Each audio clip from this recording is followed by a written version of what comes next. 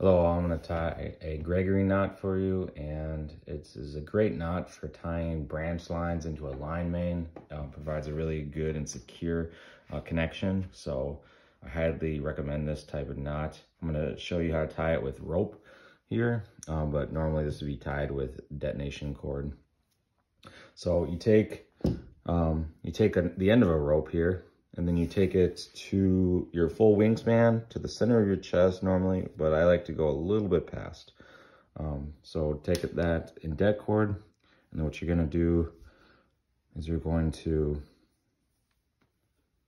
wrap it once, and then wrap it again. It's gonna look like 2.5 wraps almost, and then at that point, remove your hand from there.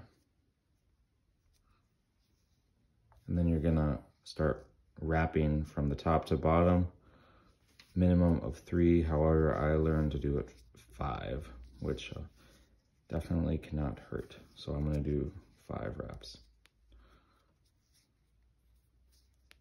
And then you take this excess here, shove it under the loops. Once you have that done, pull it all tight.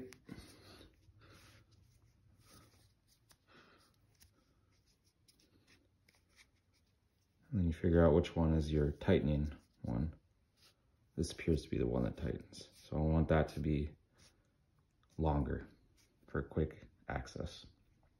All right, now I'll show you how to tie it into a line main.